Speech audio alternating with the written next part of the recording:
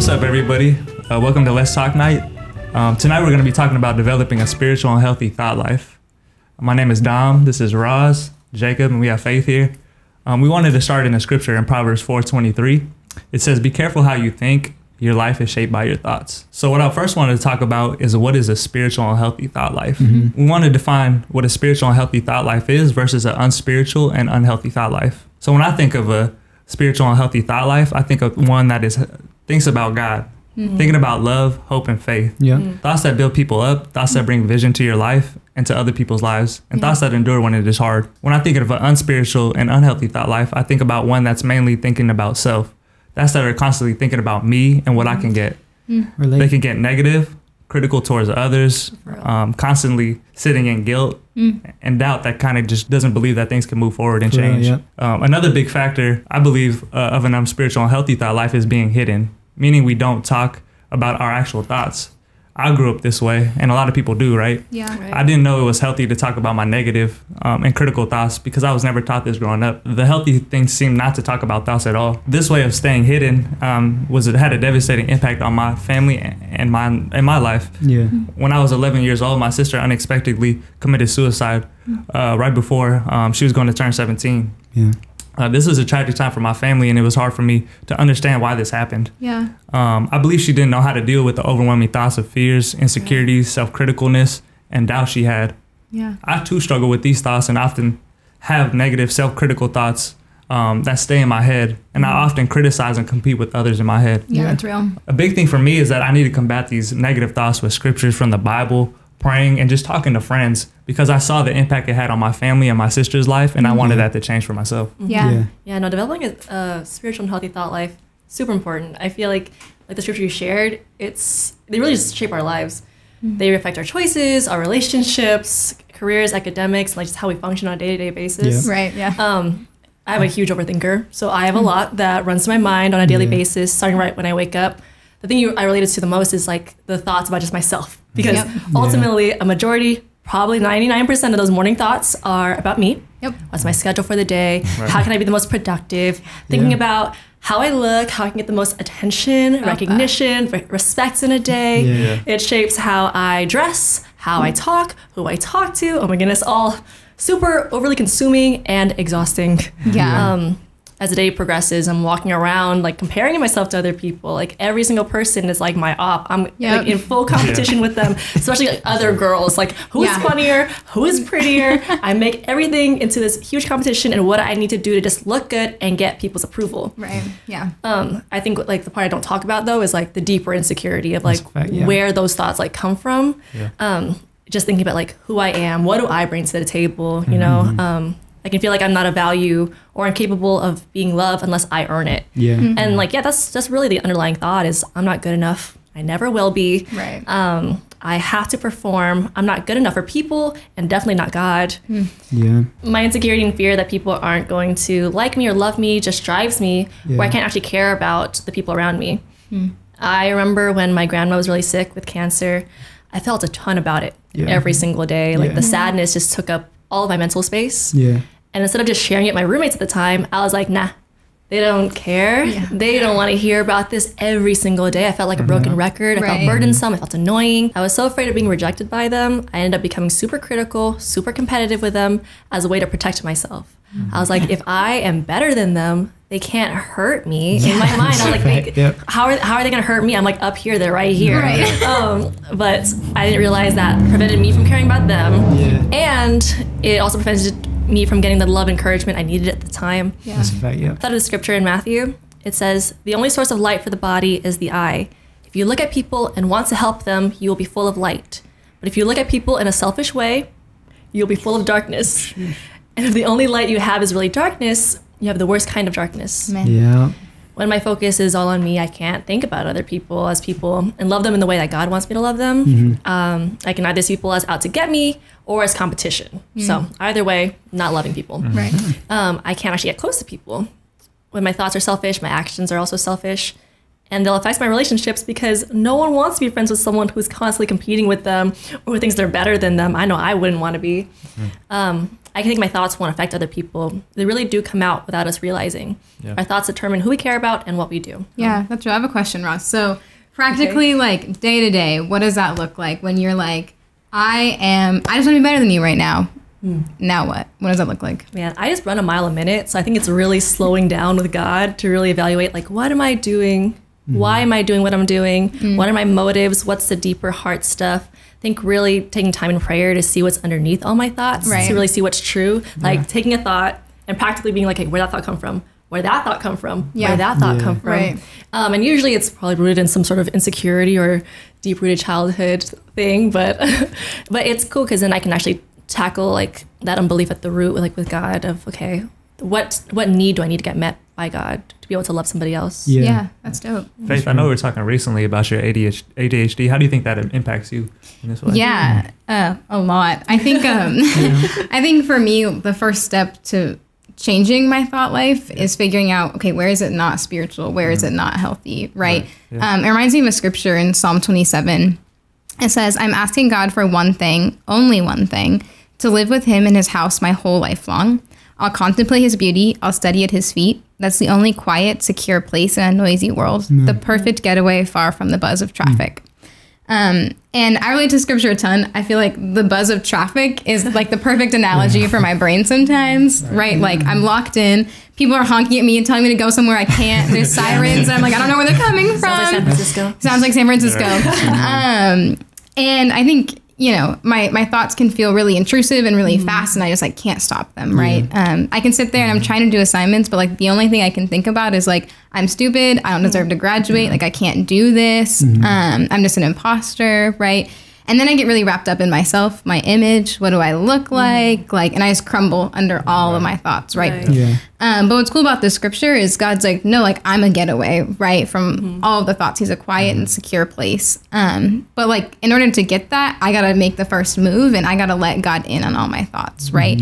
I think I can go like a really long time lying. Like I'll lie to myself, I'll lie to my friends, I'll lie to God about all of my thoughts, right? All of the negative thoughts.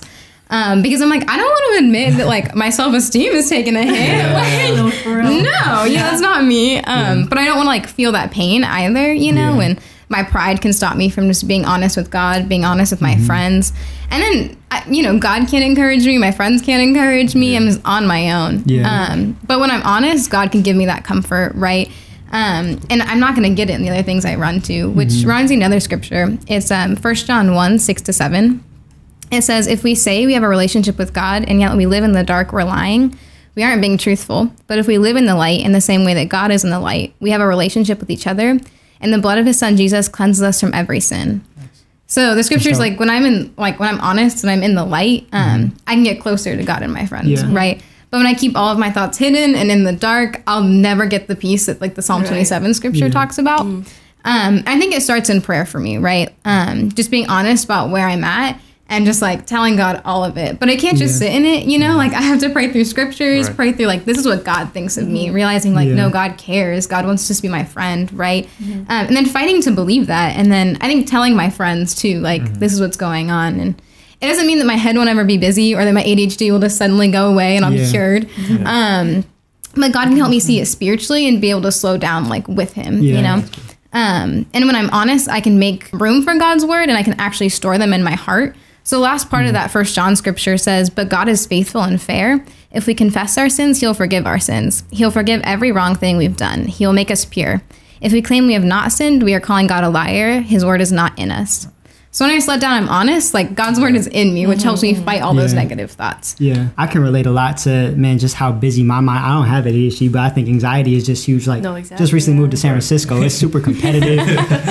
I never really wanted to move there, to be honest, but it's great. It's great. Come through the city. But I can relate, man. It's really hard when my mind is busy to really slow down. I need prayer a lot more. And actually you, Faith, and Dom too, Roz, you too, I'll include you in there. You know, y'all really helped me out, like really just change the way I think about God, the way I think about prayer, the way I think about anxiety. And reminds me of a scripture actually in Romans 12, verse 2 in the NLT. Don't copy the behavior and customs of this world, but let God transform you into a new person by changing the way you think. Then you will learn to know God's will for you, which is good and pleasing and perfect. Man, so I know for me, man, one thing that's really been hard for me to change my thought life about the way I think about is emotions, like in general. Like how I feel about emotions, my emotions, expressing emotions, other people expressing their emotions, like all of it. It's really hard for me to change the way I think about that. I think growing up in my community and my family, I mean, my family's great, not blaming my family, but just like it just growing up, you know, around like, I think especially as a guy too, like emotions are viewed as weak, you know, emotions are viewed as like, oh, you can't handle what you're going through, you know, or you're being dramatic, you know, or you're too immature, you're too insecure, you know. And so anytime I express emotions or anytime I thought about it, anytime I felt a lot of emotions, like automatically felt like I'm just really weak right now, you know? Yeah. And so I'm going to close off, I'm going to hide, you know, and stay hidden, you know, like Dom, you were talking about before. But I think when I look at the Bible, right, Jesus was actually, he did a completely different way. He had a completely different thought process about emotions. A great example of this is Jesus wept, right? Like, I think a lot of us can quote that scripture as like, oh, it's a really short scripture. It's funny. You know, I know Faith in the car, when something happens, she's like, Jesus wept, you know, like,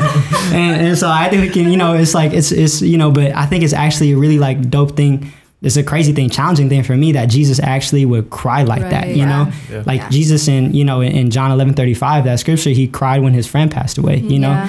In Hebrews 5:7 says that Jesus cried about the same situation 3 times, like 3 times in a row, the same situation, nothing changed, but he went and cried about it, you know? And not just that, he actually begged God, pleaded with God for it. He was open with God and actually told his friends like, hey, I'm sorrowful to the point of death. Like this dude was sweating blood, you know? So this dude was super emotionally expressive, right? But for him, it didn't mean weakness, right? And so while my thought process thinks emotions is just weak, you know, I'm not good enough, right? Jesus' thought process about emotions helps him to actually connect with other people. He cried in front of his friends. He was able to be like just super emotionally expressive. I remember for me, whenever I felt like crying, I would hide. And I remember in high school, a week straight, I just cried by myself in the bathroom, you know, because I was just so afraid of people seeing me being emotional, right? But when I actually like got changed my mind and changed the way I think about what it means to express emotions, I get to find out what it means to actually let God's will like run my life, you know, and it's good and pleasing and perfect. I remember he just changed my relationships, how I built relationships. I know dating before, I was just never really able to open up, you know, like I would just be in it because it felt good, you know, or be in it because it made me feel good, it made me look good. But now I'm in a relationship with Faith, actually, and I mean, she's great, by the way. I mean, you guys know her, she's dope. But I remember the first time like I cried in front of Faith, it was at Six Flags, right? And we're just sitting in the parking lot and I just started breaking down about my grandpa, you know, and like that was the first time like but I know in that moment, I felt super close to her, you know, to the point where even we went on Batman and that was the first time I've been on a roller coaster in a while and I like peed my pants a little bit. But like, I was able to tell her, you know, but I was like, that's like a closeness like I have not felt in a long time, you know. It did happen. Hey, you're not close to your girlfriend until you're able to say like you peed a little bit on a roller coaster, all right? You're not close until then. But that relationship changed. And I think also too, my relationship with my family changed, you know, like we went from, I wouldn't talk about anything deep with my family or let down by my family to actually every other Sunday now we have family devos with my family where we talk about real things going on in our life. Even recently, my friendships went from just built on doing stupid stuff together to we actually get to sit down, do Bible studies or go on walks, go on hikes, pray together and talk about, man, how do we have a healthy thought life? Man, when mental health is hitting us, man, when we're negative, when things aren't going our way, how do we actually be vulnerable? How do we actually go to God with our weaknesses, you know? And I actually been able to help a couple of friends this past summer, like get baptized and actually build their relationship with God, which is super cool. But I wouldn't have been here at all. I wouldn't be thinking this way if I never chose to let God change the way I think. And I think we all have that decision, right? Every day we have a decision, man, am I going to keep the way I think or am I going to choose God's way of thinking, you know? And so for us, I just want to ask you guys, what are some ways you guys actually can develop that healthy thought life and choose God's way of thinking over your own? For sure, music helps me, especially in the mornings. Like I said, wake up anxious, overthinking. Music helps me get my mind set on God. I think I play a lot of songs that remind me of God and our relationship, and it helps me just drown out all of the noise a little bit so I can actually focus as I read my Bible and then eventually pray. I think for me, big thing for me is just letting down with friends. A lot of the times I get really self-critical at myself, and I feel weak a lot of times, and I'm very timid. And when I don't deal with that stuff, it just comes out in ways of jealousy, competitiveness. But just really just being able to let down. Like you were talking about as a guy, like it's really hard and you want to compete all the time. But when I'm real, the people that are around me, that are close to me, that it helps me to actually be myself. That's fine. Yeah, I think for me, I think that'll pull me out of what I'm doing in that moment and focus me back on God. So I have an alarm that goes off every day at 1 o'clock with the scripture. So I'm like, whatever I'm doing, I'm typically doing homework at that point so I can stop and be like, okay, where's God, right? When leaving and going on a walk for 5 minutes, right? Praying, talking to God.